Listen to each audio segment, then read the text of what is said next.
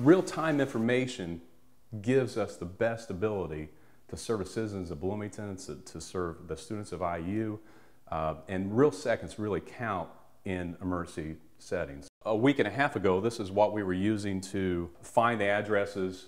Starting this week, this is currently what we're using here with real Google mapping on it. And so this is big for us.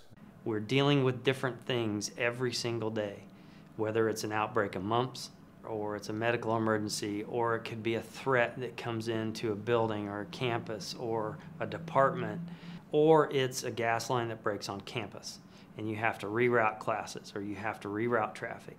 Having the information that is close to real time gives you the ability to make decisions differently.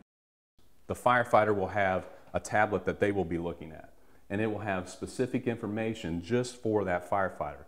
So it might have where the hydrant location is, what the flow of that fire hydrant is for water flow. The captain or the officer will have a bigger view of the information, and they'll have specific information that will be pertinent to that captain or that officer for that fire unit.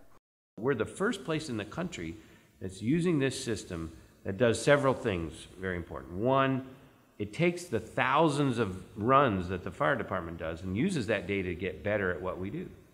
Second, it helps our firefighters get key information about the IU properties, buildings, resources there, as we're on the way to handle an incident, right on the way to get real-time data.